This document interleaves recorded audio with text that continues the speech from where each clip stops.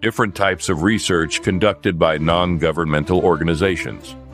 Non-governmental organizations commonly use various types of research to fulfill their objectives, assess the impact of their programs, and inform their strategies. The primary types of research by objective used by NGOs include 1. Descriptive research. To describe the characteristics or features of a population, situation, or phenomenon. This type of research aims to provide a detailed account without necessarily looking for causal relationships. An NGO focused on child welfare might conduct a descriptive study to gather detailed information about the demographic characteristics of street children in a particular city. This research would collect data on age, gender, educational background, health status, and living conditions, providing a comprehensive snapshot of the target group. 2.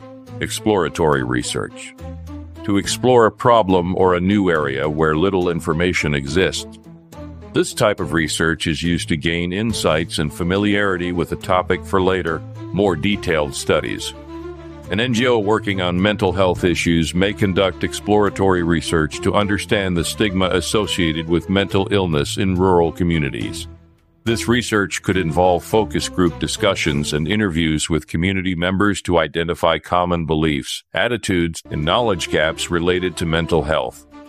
3. Explanatory research. To explain the relationships and causality between variables.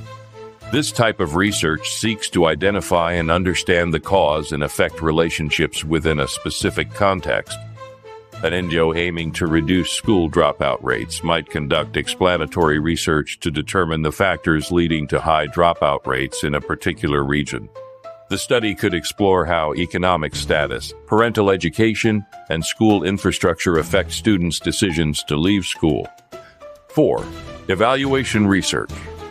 To assess the effectiveness and impact of programs, policies, and interventions.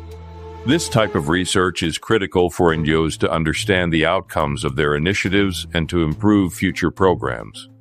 An NGO running a microfinance program for women entrepreneurs might conduct evaluation research to assess the program's impact on participants' income levels, business growth, and overall quality of life.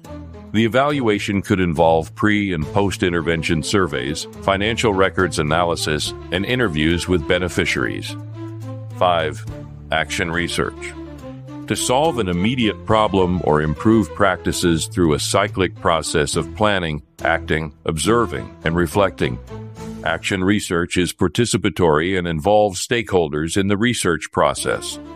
An NGO working on environmental conservation might engage in action research with local communities to develop and implement sustainable farming practices. This research would involve the community in identifying challenges, developing solutions, implementing changes, and evaluating the outcomes collaboratively. Detailed examples of each research type. An NGO focused on public health might conduct a descriptive study to map the prevalence of waterborne diseases in a region. The research would collect data on the incidence rates of diseases like cholera and dysentery, sources of drinking water, and sanitation facilities.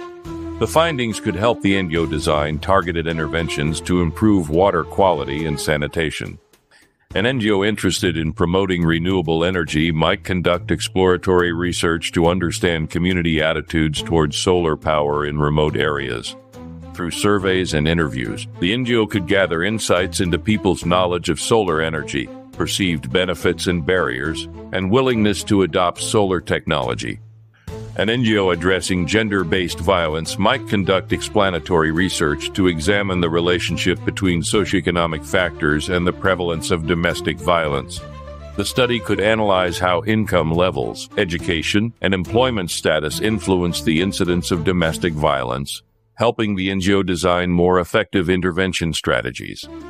An NGO providing educational scholarships to underprivileged students might evaluate the program's effectiveness by tracking academic performance, graduation rates, and employment outcomes of scholarship recipients compared to non-recipients. This evaluation would provide evidence of the program's impact and areas for improvement. An NGO working on disaster preparedness might collaborate with local communities to develop and test emergency response plans. Through a series of workshops, drills, and feedback sessions, the NGO and community members would identify best practices, address gaps, and refine the plans to enhance community resilience to natural disasters. Conclusion. By employing these types of research, NGOs can better understand the needs of their target populations, develop effective interventions, and continually improve their programs. Each research type serves a unique purpose and provides valuable insights that contribute to the overall mission of the organization.